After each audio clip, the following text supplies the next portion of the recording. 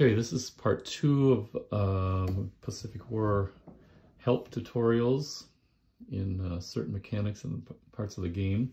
And this one is all about the battle cycle, because I know there are people finishing engagement scenarios, kind of going through some of those little details and how to play certain parts of the game, combat and airstrikes, etc. Then they jump into the battle scenarios, and this is where this becomes really, really important. And I think understanding this and how it's structured is really, really crucial to doing well at the game. And it doesn't matter whether you're doing battle scenarios, campaign scenarios, or strategic scenarios. You really need to understand the order. Again, this is something I did not appreciate when I first played, but now when I see the order, you can really take advantage of it, and it's going to help you enjoy the game more, because you can see some of the strategy behind how this fits together. Okay, it's not straightforward and symmetrical, let's put it that way. So the first thing you do is the lighting phase. I've seen a lot of confusion, well, maybe not a lot of confusion, but I think there's some confusion about how the lighting phase works. Let's just grab any old counter.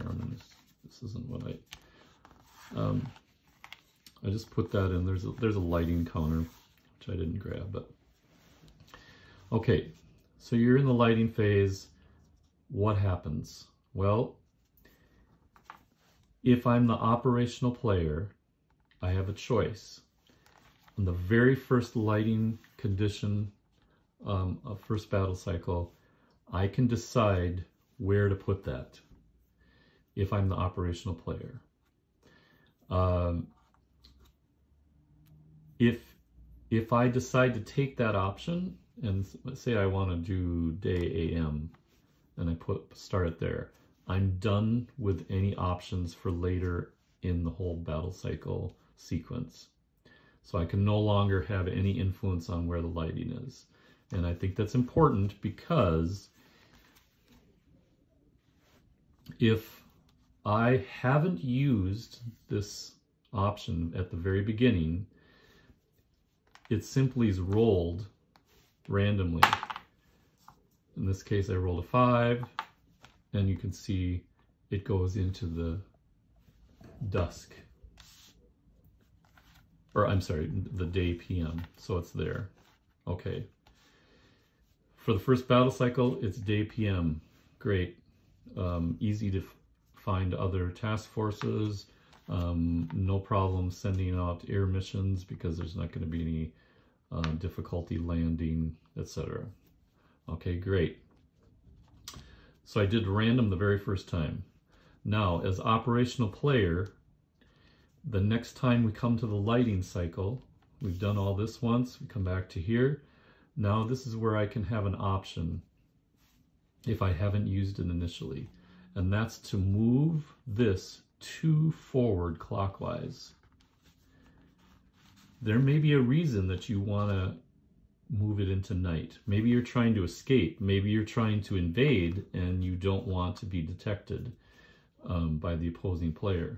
So there's a lot of strategy with the lighting condition table. You only get to do it once, and I think choosing when that's going to happen can be pretty important. So let's say it was here, and I decided I'm not going to use my option yet. So it's in the next lighting cycle, I just move it forward one, and that's all that happens. If I don't use any option to jump to, it just goes to the very next box. Let's say we're there, and I've used my option up, or I choose not to use the option.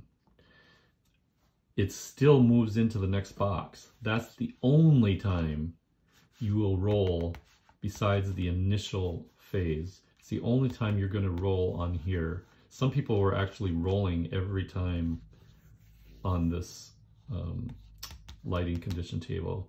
Well, as you can see here, if you do that, more than likely you're going to get day PM, which doesn't happen in real life very often. So it'd be like you're constantly great lighting the entire game that you're playing. So the only time you roll is if it slides in to that next box. This is an obvious place for saving your, let's say I'm a player who's got an advantage in air and I want to keep up the attacks going. It was just day AM. I crippled some ships or had some good attacks with air mission. I don't want to take a chance to go to night or dusk. I just use it and go directly to day PM. I mean, the chances are if you roll, yeah, it might be there, but you're going to have 30% chance not. And those task forces might slip away. So don't forget about the strategy using lighting condition table if you're the operational player. Okay, that's lighting. Advantage determination, simple. You just roll both dice, and whichever is higher, that person gets to move first. And that could very well be, if it's tied, it goes to the operation player. But basically, it's about 60-40. There's still a good chance that the reaction player is going to move first in a battle cycle.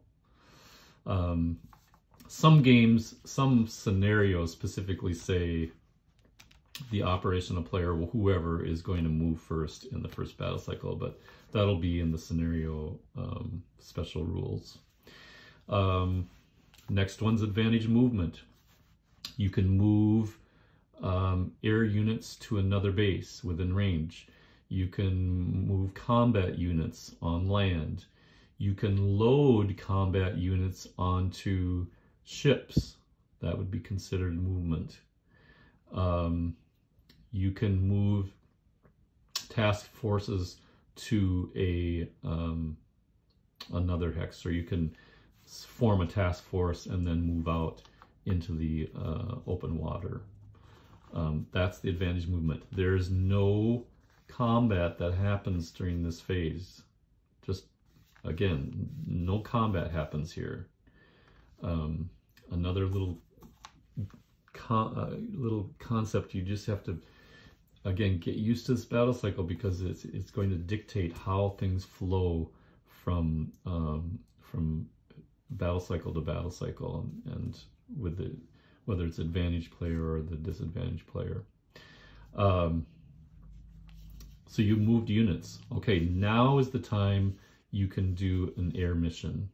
So you can do area superiority, you can attack naval task forces that were detected, you can attack bases that are always detected, and if you don't know exactly what's there, once you get to that hex, you'll find out. So that's where air missions phase, but it's only advantage air. So advantage movement, then the advantage air mission. Okay, then this, important to remember, naval combat only happens after that. So if a ship, a task force moved in to another enemy task force's hex, and one of them was detected, they don't both have to be detected, but one of them was detected, then you're going to have a naval combat cycle. This one is probably skipped the most as you play through, unless you have detected task forces in the same hex. You're not going to do any of that. Okay, the next really biggie is bombardment. Notice this happens after advantage movement and before disadvantage movement. So if I was the operational player and I was going to go in and move in and try to bombard a hex, a base, or some units that were on a shoreline, I would have to move the advantage and then bombard. Otherwise, I'm going to have to wait until the next battle cycle and sit around. I think that's kind of, think about it, the advantage movement and disadvantage movement makes sense to describe it that way, because you are at a disadvantage if you have to move and then wait for the next battle cycle and see what happens. You may be sitting there waiting to do the bombardment until the next cycle. Demolition only happens in the other two. We're not going to worry about that. Ground combat, that's when ground combat happens. Any amphibious assault, if you've unloaded Marines or other infantry units into a hex to try to grab, say, Guadalcanal or whatever, that's when the ground combat happens. Again, sequence of when things happen are kind of important. Airfield repair. This is important because if I've destroyed or interdicted an airfield, excuse me, and during my advantage air mission, or maybe I did it during bombardment, that's possible, I may not be able to take advantage of it if it's linked. And again, that comes into play with campaign and strategic scenario, but if it's linked, I can just take all of those hits off during the airfield repair. Notice that if I did the damage on this side, say I was the disadvantaged player, and during my disadvantaged movement and air mission, etc., I destroyed, or not destroyed, but interdicted a base, that base would not be operational until it came around to the airfield repair here. And that's again, sequence is everything. Really study how this fits together in your specific campaign and or scenario that you're doing. So airfields were repaired, units were rallied. If you've had ground combat, or perhaps an air mission attacked some ground units and they were they had to or they failed their morale roll, then you could rally automatically here. Disadvantaged movement. This is the same thing as the other, and this is where you can search again. Disadvantaged air mission, same as the other one. Joint activation, deactivation. That becomes really important in battle scenarios on up. The deactivation, in the sense that you need to have typically your ships deactivated in port, in a friendly port, in order to not lose them. And in battle scenarios, they pretty much just say, if you're not back by the end of the 21-day or 28-day operation, but you lose those ships. And I've lost ships that way because of being crippled. So that happens, but it also happens because of poor planning. The activation actually is pretty important in the other two levels of scenarios, because during an operation, if you have enough command points, you can actually activate, pay for some more units, especially if you're looking at the disadvantaged side. I think sometimes that happens where you have a chance, you've got some extra combat or command points, and you can activate, say, some air units that you didn't do right away. And so those then become eligible. Detection removal, that's a biggie, because now anything that was detected both in the contact phase and anywhere in the battle cycle, they get flipped back, and you're going to have to search and find those again. And then you adjust the day marker. And day marker is simply this. It's always going to be 2 days.